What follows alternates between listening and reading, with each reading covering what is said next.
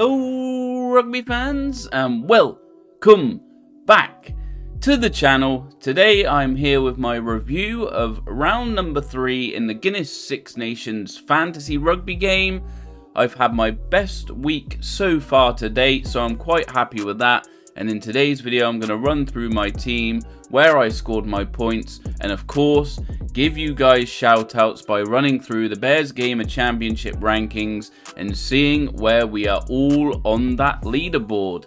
So before we get into it, please do drop a like, leave a comment down below, let me know what your team scored, who are your best players, how are you getting on, let me know in those comments down below.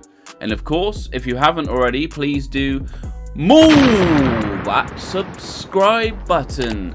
So let's not mess around any longer. Let's get straight onto the Guinness Six Nations Fantasy Rugby website. And as you can see, this is my team and how they scored. We ended up with a points total of 724.6, which is my highest so far. If I go through, I've got gradually better and better. We had 657.6 last week. And then the week before, first week, we had 588. So steady increases as I'm getting more used to the game.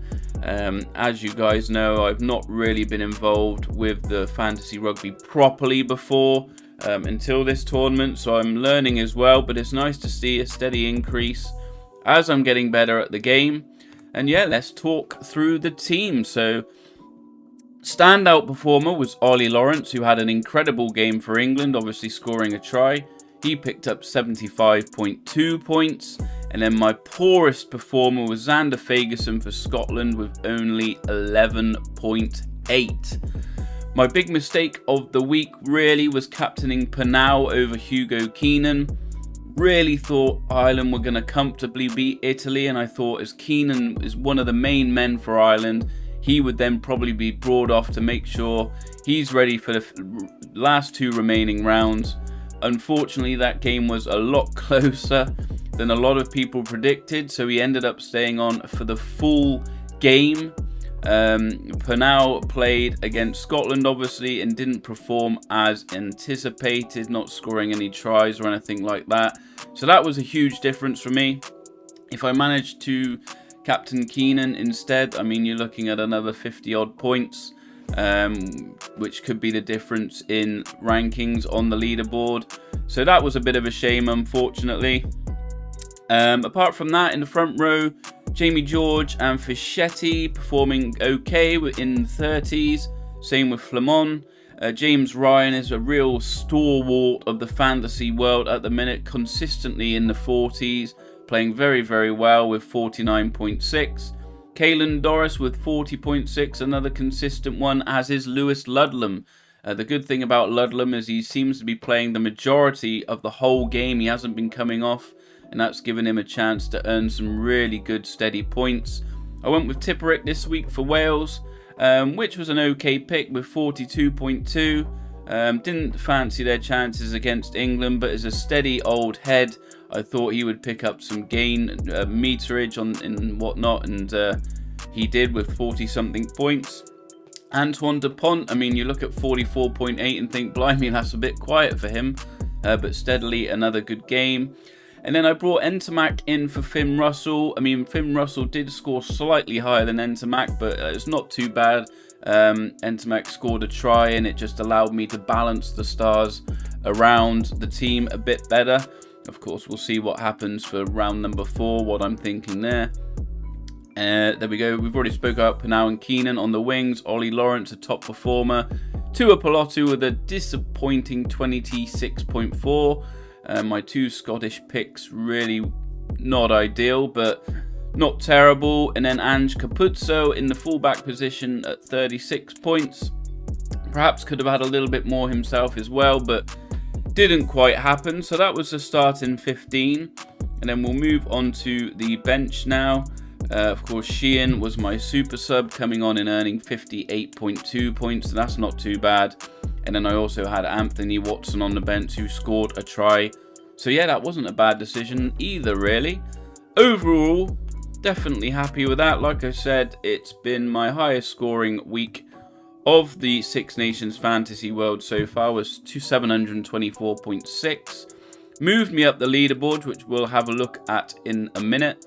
And I'm just very happy with my steady progress. Gaining 100 odd points each week. Of course, it's too late to probably challenge any of the higher ups in the leaderboard. But at least I'm showing you guys that I'm getting used to this game now. And hopefully my knowledge and advice is pointing some people in the right direction. And I imagine it'll only get better as we move on with this fantasy stuff, heading into the World Cup, of course. And yeah, extremely happy with that. Let's move on now then to the leaderboards to see where we are. And we'll go straight down to the bottom. We have gained another member, so we are at 30. So far. Unfortunately, Stephen is bringing up the rear in 30th. We've got Bill, Island Yes, Santiago Romero, Billatron Prime, or Blab Low, Baypen. I mean, this is a laugh in itself trying to pronounce all these. Holes, Noel Galini Burdick, Paul, nice and easy one. Bears Gamer there at 19th, so up 2 places. I mean, a lot of you guys know what you're talking about, so it is a tricky league. Stain Zero, Marcus Corquera, Kiwi Rhinos, The Landlord. Kiwi Rhinos, unfortunately, down 7 spots. That's a big jump down. Ben Jenks, up 3. Jimbo, Philo Shard, up 2. Moles, up 4. Ellis Roderick, down 5. Andrew M, down 6. IOSD up 3, no move for Ben Maloney. Huds is up 2, no punt intended, down 1. NASA up 2 to 4th. And then we have the big main 3. We've got the Hog Stepper, who is up 7 places to 3rd. We've got Gar, and we've got Traz. Traz building up an almost 200 point lead over Gar. Not much between these guys.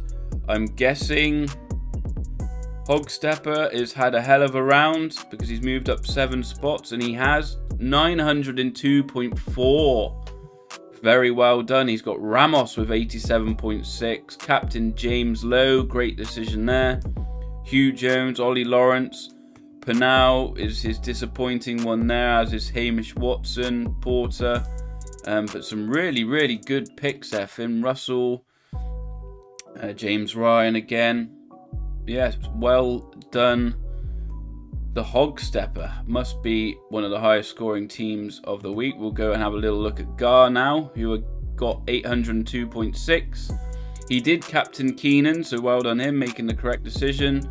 Lowe was a strong performer at 91.2. And yeah, everyone else contributing fairly well.